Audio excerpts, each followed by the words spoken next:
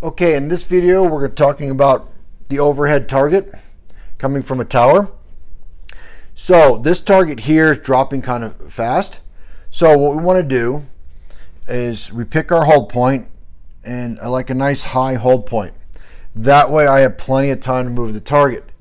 To do this, you want to lift your head up off the gun and see the target early.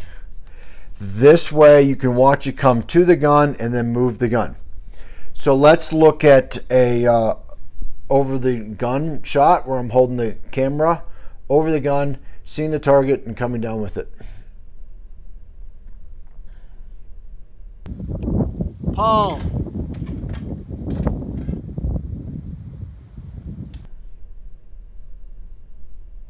Now that we're back from the range, you saw that the target come from way over the gun, come down the gun just kind of moves with it.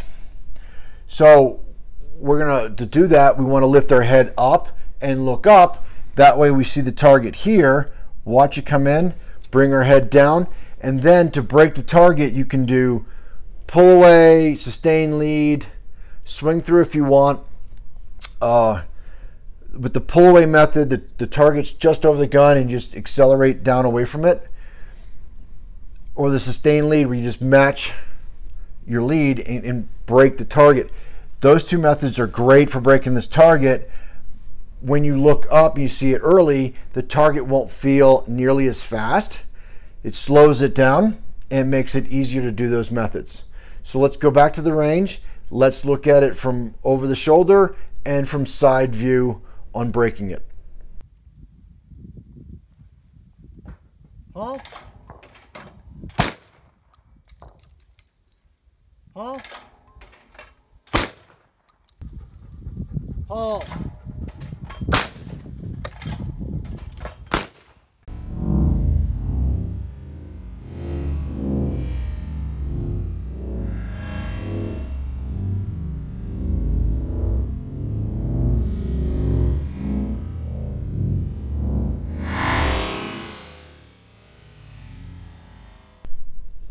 Okay, now we're back from the range. You've seen the target get broken from over the shoulder and from the side.